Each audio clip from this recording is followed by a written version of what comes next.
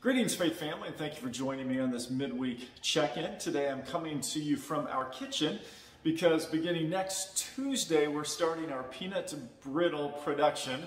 And on those Tuesdays, this is a happening place. We make a lot of peanut brittle in this kitchen.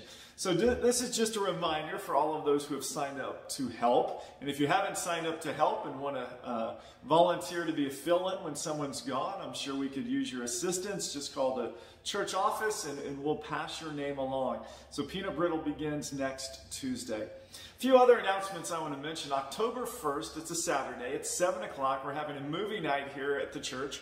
It's going to be outdoors. We have an outdoor screen that we will use. There is going to be a pie contest. So if you have a good pie recipe and want to be a part of the pie baking contest, we invite you to bring the pie out. I think my wife and I are going to work together on this pie. So I think we're going to bring a pie. So I'm laying down the gauntlet. If we have any pie bakers in the church, October 1st, 7 o'clock, there's going to be a pie contest as well as movie night. There's going to be popcorn. There's going to be a whole bunch of fun stuff. So hope you can join us October 1st. Again, it's going to be outdoors on the north side of the church toward the pavilion. And bring your own chair. It's going to be great. So that is October 1st.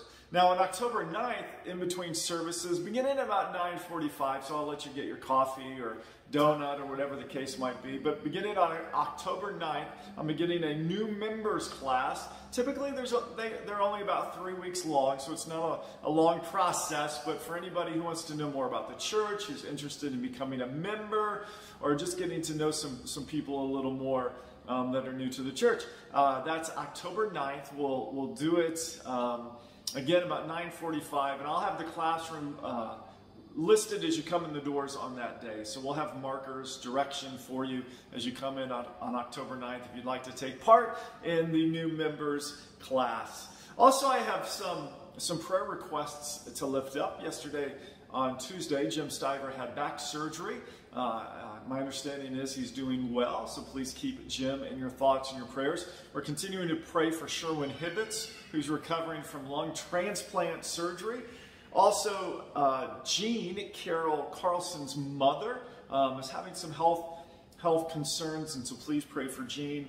Also, Joyce Parker, who was recently in the hospital, is home. She's dealing with an infection, and so she's home, still taking antibiotics. And then Don Daly had his gallbladder removed last weekend, so please continue to pray for Don.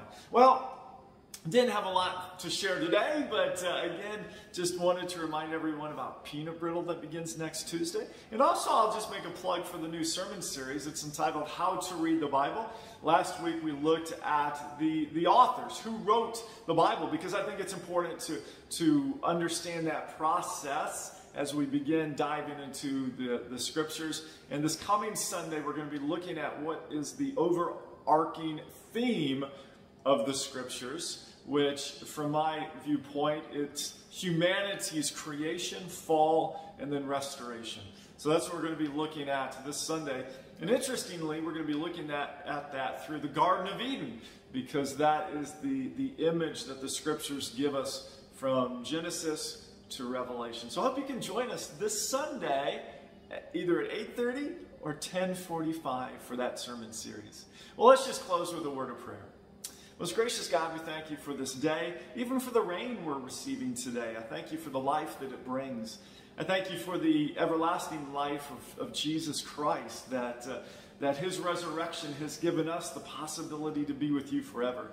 Dear God, we thank you that you are our healing God, and I pray for Joyce and for Don, for Sherwin, for Jim, and for Jean.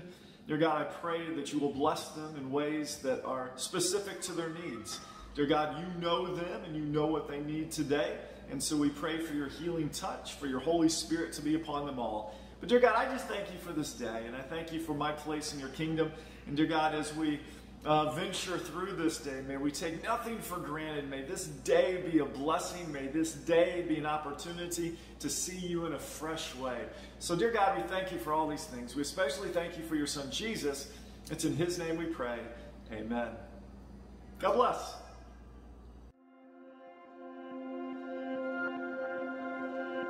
Thank you.